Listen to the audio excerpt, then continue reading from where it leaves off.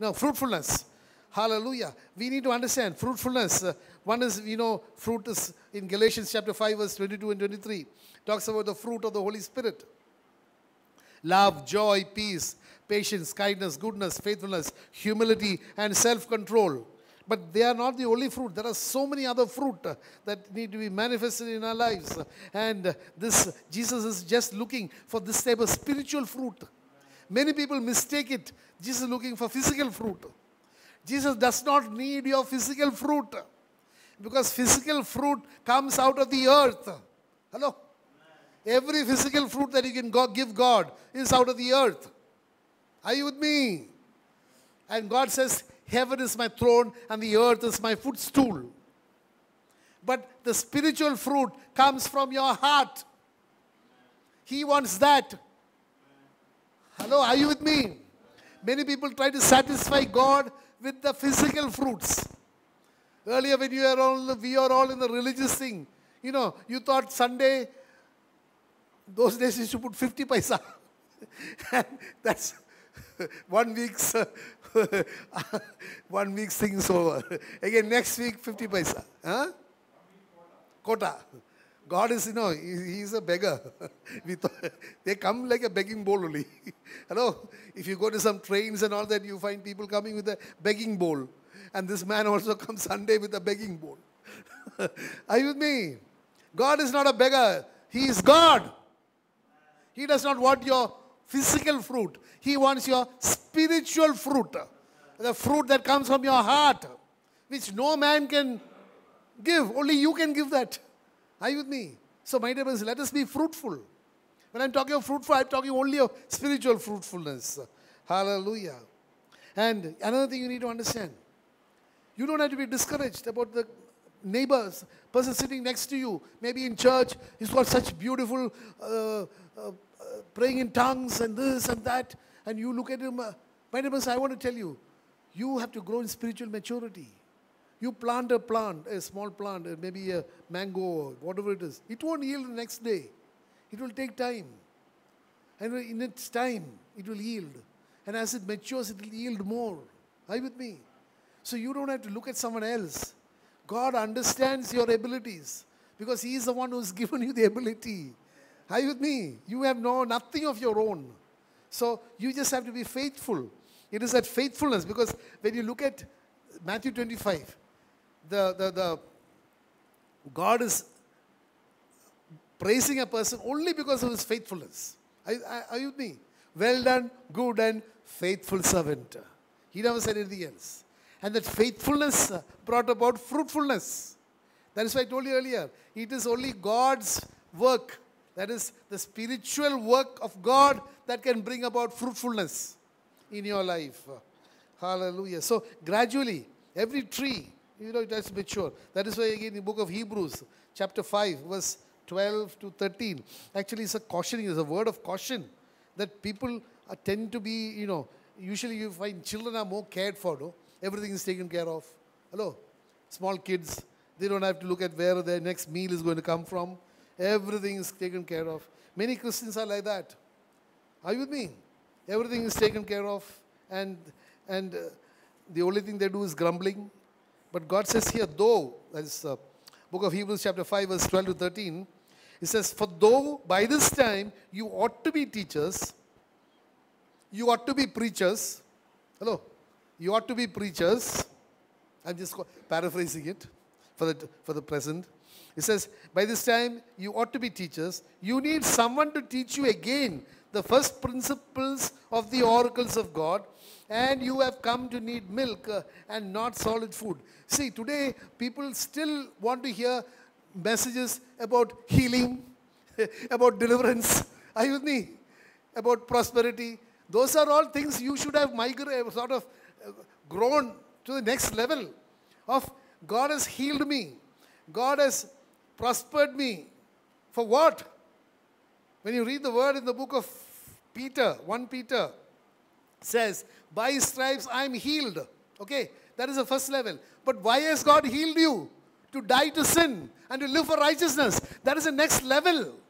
But people are still want to get stuck in the first level of healing, blessing, prosperity. Am I getting across? We have to grow spiritually. We have to mature. Only then you will bear fruit. Otherwise, you will be only eating the fruit. Are you with me? You will not be producing any fruit. You will be only consuming the fruit. Hallelujah. Of someone else's work. He says, oracles, milk and not solid food. For everyone who partakes only of milk is unskilled in the word of righteousness, for he is a babe. But solid food belongs to those who are of full age, that is, those who by reason of use have their senses exercised to discern both good and evil. So we have to grow. Even the messages that we need to hear here should be different. It should not be the traditional where, about healing and when there and they got this and they got that and you will get this and you will get that. That is not what you need is messages which encourage you, which exhorts you to please God. Today, man is looking at what I can get from God. Are you with me? Messages of getting from God. Now, today we need to migrate and grow into messages of giving to God. Are you with me, my dear brothers and sisters?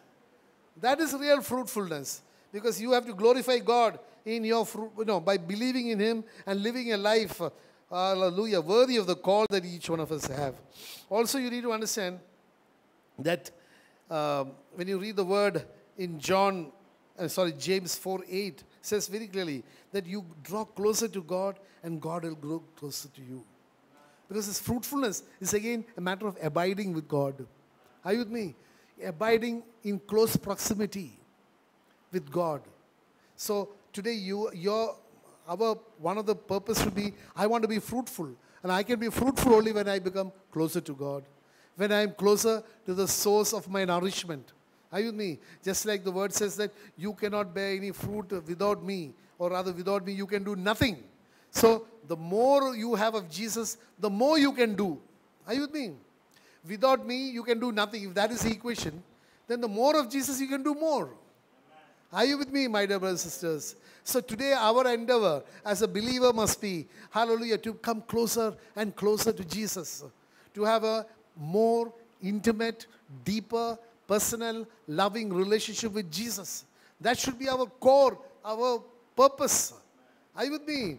And that way, you will need to understand that you will be growing day after day in proportion to your closeness or proximity to the source of the blessings that you're going to get or the revelation that you're going to get. When you read the word in the book of Ephesians chapter 1 verse 17, it says, a spirit of wisdom and of revelation of the knowledge of Jesus Christ. The closer you get to that, the more and more there will be revelation of Jesus. Are you with me? And the more and more you have revelation of Jesus, one thing that happens is the more and more you will be encouraged to believe in Him. Are you with me? The more you believe in Him, the more will be your fruitfulness. Are you with me, my dear brothers and sisters? So this is what a believer should endeavor to have. The most important thing is a relationship with Jesus. And the closer you get, the closer you are to the supply of that blessings. Hallelujah. Hallelujah. Again, and another thing we need to understand is the other side of it. What would happen to you if you are unfruitful? Because God always gives a very open thing about what would happen. If you obey my word, what will be the blessing? Like I told you earlier, the love of God is unconditional, but the blessings of God are conditional. He talks very clearly in no uncertain terms. Hallelujah. What would happen to the person who is not fruitful? Because you can be fruitful only when you are attached to Him, when you abide in Jesus. So if you don't abide in Him, what would happen to you? It says that they would be like what? They would be branches which should be cut and thrown into the fire. Are you with me? Let's read the word, exact word. The book of John, chapter 15, verse 6. I am the vine, you are the branches. He who abides in me and I in him bears much fruit, for without me you can do nothing. If anyone, verse 6, if anyone does not abide in me, he is cast out as a branch and is withered. And they gather them and throw them into the fire and they are burnt. you can understand God is just referring to the fire, the hell fire, that you will never be useful for the kingdom. Hallelujah. So today you and I need to understand and take a call on this. Am I going to take a decision that I'm going to be fruitful? Or am I going to take a decision that I'm going to be just sitting idle and just happy that I'm saved? Hallelujah. So this being attached to the vine, like I told you, it says that you have to have a walk of righteousness, a walk worthy of your calling. This is like I told you again and again, I don't know, some or the other, all the talks are coming into that one common theme of what? A righteous walk. This is what the Lord wants a church today, a walk of righteousness. And when you read the word, actually this is in Colossians 1:10 we heard about that you may walk worthy of the Lord. So you and I have been called by Jesus. And that calling is because of the blood of the Lamb shed at the cross of Calvary. And again, the book of Ephesians chapter 4 verse 1 says, beseech you to walk worthy of the calling, that you and I have a vocation. A calling, my dear brothers, says God has called each one of us. God has called to be fruitful. And you and I must be worthy of that call. Because Jesus shed his blood at the cross of Calvary to enable us to come to him and be fruitful. And you and I, the least we can do is the book of Ephesians chapter 4 verse 1. Shall I read it? Book of Ephesians chapter 4 verse 1 says,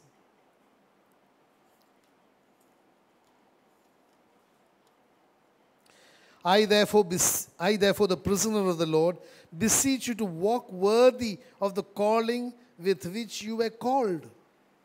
See, who has called you? Jesus. What has he called you? To be heirs of the eternal kingdom. Are you with me? To be heirs of eternal life. So you must walk in a way which would be worthy of the blessing that the Lord has kept for you. You cannot be a scoundrel here and say, my inheritance is in heaven. So your worthiness for that, worthy. You have to be worthy. That is, you should merit it. Again, the book of Thessalonians, 1 Thessalonians chapter 2, verse 12.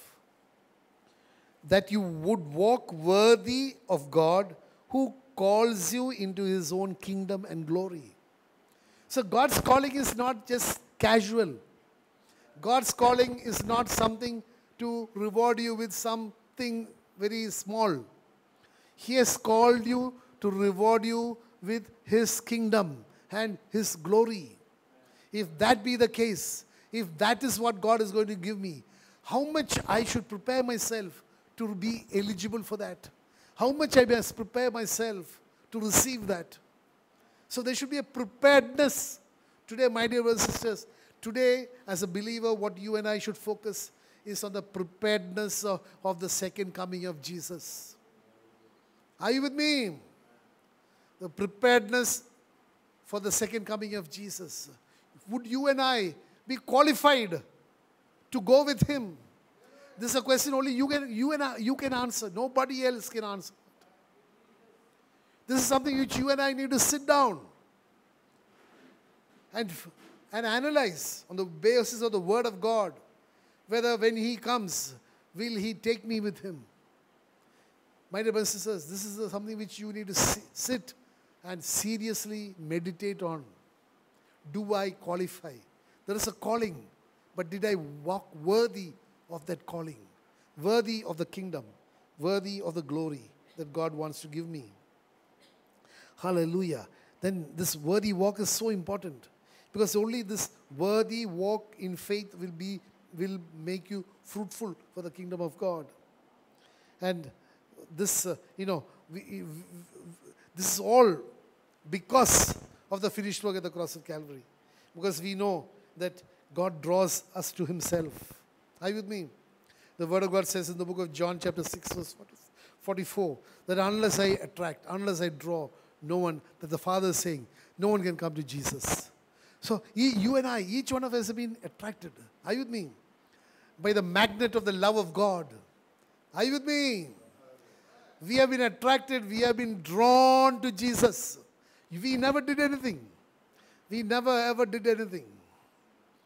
But God in His infinite wisdom and the foreknowledge of how you would react to the call has released His grace for you to come to Him.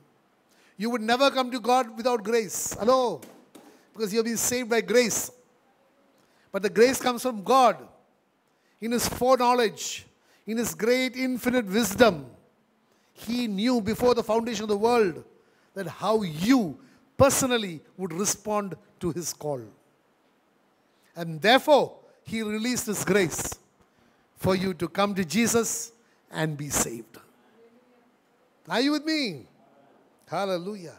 And He, after that, He brought about for you to live a righteous life. He brought about the conviction that about sin. When you read the word in the book of John 16, I think we'll read that.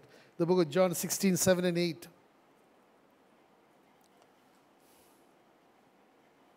It says, "Nevertheless, I tell you the truth. It is for your advantage that I go away. For if I do not go away, the Helper will not come to you. But if I depart, I will send Him to you. And when He has come, He will convict the world of sin and of righteousness and of judgment. Of sin, because they do not believe in me. Of righteousness, because I go to my Father and you see me no more. Of judgment, because the ruler of the world is judged." These are the revelation knowledges that God gives you. And because He gives you the revelation knowledge of sin and the consequences of sin, you decide to do a metanoia. Your life is transformed. Are you with me? Hallelujah. Again, you need to understand, because who were you? Who were you before God touched you? Book of Ephesians chapter 2 verse 1 says, you were dead in your trespasses. Hello? You and I have nothing to boast about. Hello? Are you with me? We were dead. Just like the dry bones in the book of Ezekiel chapter 37. You were dead. Hallelujah. But God does not want you to be dead. He gave you His life. When you read the word in the book of Ephesians chapter 2 verse 1 says, "And you He made alive who were dead in trespasses and sins." So He has given us life. Hallelujah. Again, we need to understand that when He gave us that life, what happened to us? We became a new creation. The book of Corinthians, 2 Corinthians chapter 5 verse 17 says, "Whosoever is in Christ Jesus is a new creation. The old has gone and the new has come." The old man, the flesh man, in the image and nature and likeness of Adam, had gone. And the new man, in the image and nature and likeness of Jesus, the second Adam, has come. He has transformed you into a new creation. Hallelujah. For what purpose? The book of Ephesians chapter 4 verse 24 says, "And that you put on the new man, which was created according to God in true righteousness and holiness." So you walk a walk of righteousness. Walk a walk of holiness. That is why God has called each one of us. My dear brothers and sisters, these are times. These are end times. God is giving each one of us such a great opportunity to come closer to Him. Such a great opportunity to decide our priorities. Are you with me? Many of us take Jesus lightly. Just as the word says, when the king invited the people for the wedding feast, very clearly says, they took the invitation lightly. Are you with me? Today it is time, not time, it is high time that we took God's calling seriously. Because He, my dear brother, sister, is coming soon. Let us qualify ourselves. That Paul had such great confidence that he has fought a good fight, he has finished his race, and he has kept his faith. And there is therefore the crown of righteousness, which is kept there by the righteous judge. And not only for him, but for everybody who anxiously waits for the coming of the Lord. Today, are we anxiously waiting? You and I can anxiously wait for the coming only if you are sure of the reward. But if it were of judgment, you will never be anxiously waiting. Are you with me? So let us be people who are anxiously waiting, knowing truly well that there is therefore now no condemnation for those who are in Christ Jesus, who walketh not according to the flesh, but according to the Spirit. Let us change, my dear brothers and sisters. It is high time. Let us not be attached to the world. On the contrary, be abiding in Jesus, so that you and I will be more and more fruitful for the kingdom of God, and thereby lead a life pleasing to God, and a walk worthy of our calling. Amen. Can we stand up? Father, we thank you, Lord. Thank you for every word that you spoke into our lives. Yes, Lord, by ourselves we acknowledge we can do nothing, Lord. But we also acknowledge that when we abide in you, we can do all things through Christ Jesus who strengthens us. God, Lord, give us the ability for this righteous walk. A walk worthy of our calling, Lord. And not only us, but every brother, every sister who will listen to this message at any point of time. Father, we need your grace. We need your mercy. We need your compassion. Open the floodgates of heaven and cover us with your mercy, your compassion, and your grace, Lord, so that we can abide in you and be fruitful for your glory. Father, we make this prayer in the most adorable and precious name of your beloved Son,